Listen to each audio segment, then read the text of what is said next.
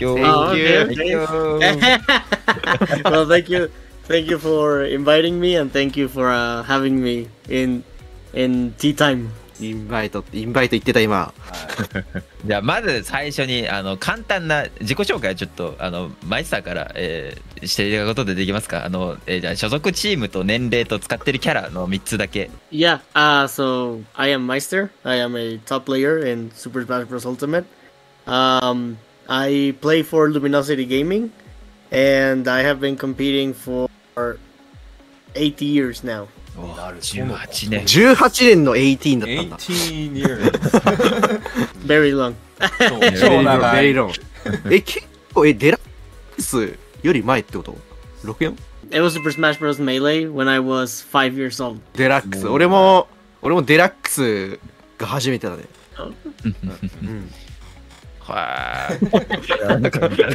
かわいい。ね、今年日本に来たいみたいなツイートしてたよね。Yes. I have wanted to go to Japan for a long time, probably since the beginning of Ultimate, but well, it's very expensive, so we might have to wait a little bit. なるほど。マジで日本そう美味しいもんいっぱいあるからそこも楽しんでほしいな。I will. Trust me, I will. マジで一緒に飯行こう。イエーイ。最初はじゃあマイスターに質問なんですけど、マイスターT のことを知ったタイミングっていうのはどういうタイミング？ Okay, that's very funny. So my first impression, I had heard of him. I knew he was good. I knew people were talking about, oh, there's a Pac-Man from Japan that is really good.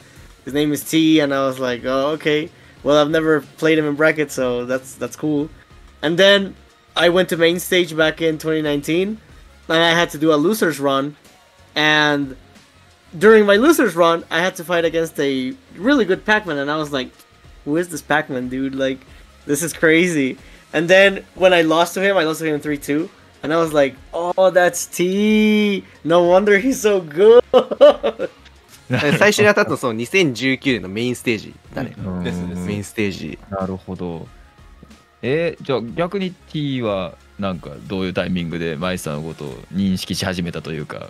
急にランキング外から PGR に一桁台に上がりきったってその印象強いけどね俺。そこからマイスターのことをこういうやついるんだみたいな。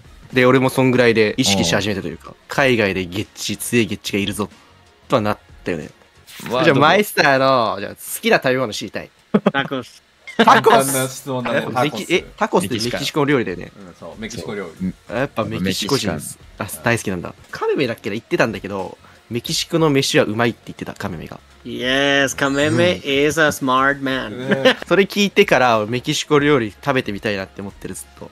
Well, maybe two players named T and Gackt should come to Smash Factor, you know? スマッシュファクター。なるほど、確かに。スマッシュファクターがあるらしいぞ、メキシコで。